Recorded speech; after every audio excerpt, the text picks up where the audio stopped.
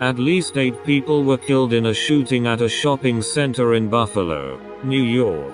AP reported, citing a security source. And the police had said earlier in the day that several people were shot on Saturday afternoon in a mall in Buffalo, New York, noting that they managed to arrest the shooter. It was not clear how many were shot, nor was the identity of the perpetrator who shot them at the Tops Friendly Mall.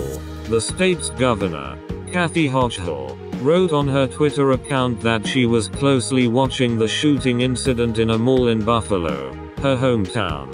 She said state officials have offered help to local authorities.